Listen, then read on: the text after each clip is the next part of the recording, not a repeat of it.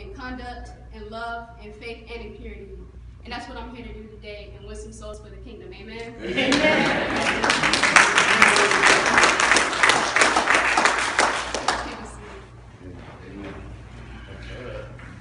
If I had a title for this word today, it would have to be the Level Up Part 2.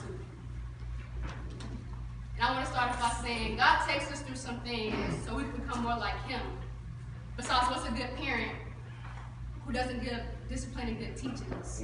Amen. He disciplines his children, which He loves with all His heart, Hebrews 12:6. And slowly I'm starting to understand this scripture and the concept as itself.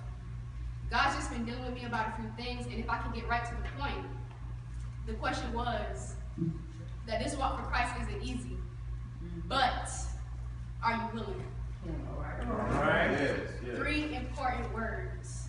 Are you willing? Well, Because the reality of it is, we want to be more like Him until we have to go through some things. We get too comfortable. We want to shine like the sun, but we're not trying to get burnt to get there. We develop the thought of suffering for Christ hurts too bad. We don't want to do it. But we can't have one without the other.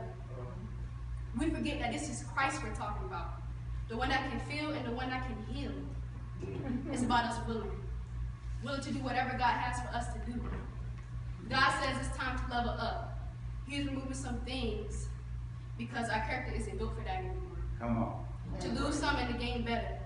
God says stop worrying about your past, especially when there's a grace for that. all right now. Stop holding on to what you have to let go of. Stop worrying about those who drag you down into negativity.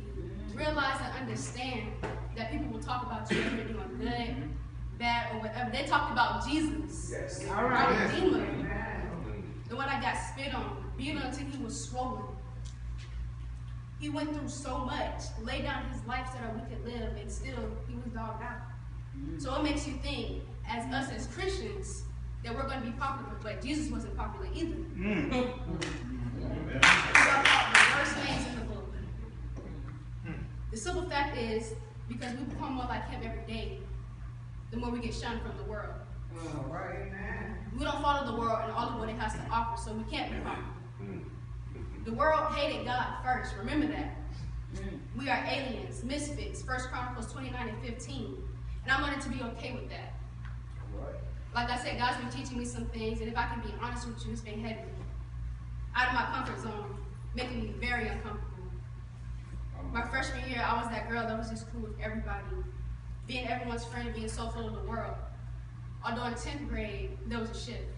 This organization called Alive came around during the summer, and I enjoyed it, sparking some changes within me. I didn't hang around the same people anymore and do some of the same things I used to do because it just didn't feel right.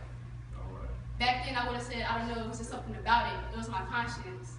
But I know now for sure that it was the Holy Spirit guiding me. All right. In 11th grade, I keep to myself all day except for lunch. A lot of my so-called friends don't want to be bothered with me All right. because I stand firm. I say, please don't cuss around me, or could you please watch your mouth? Don't come to me with any gossip about you heard. I don't want to be caught up in that. It's no, no, no, and no. There's power in the word no. Yes. And it's not like I said it in a rude way because I don't. But some just don't care. God says we are the light of the world. And not only does a light shine bright to see where we are going, but it exposes some things. Come on.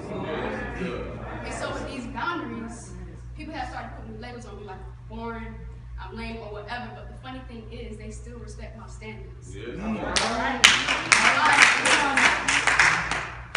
You have to know the truth for yourself and live it. Because here's how relationships work.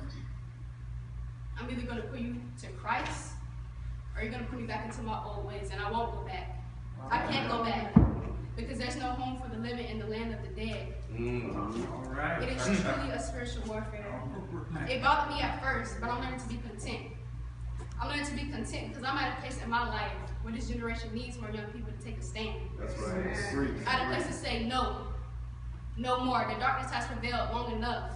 And you witness a birth of something new.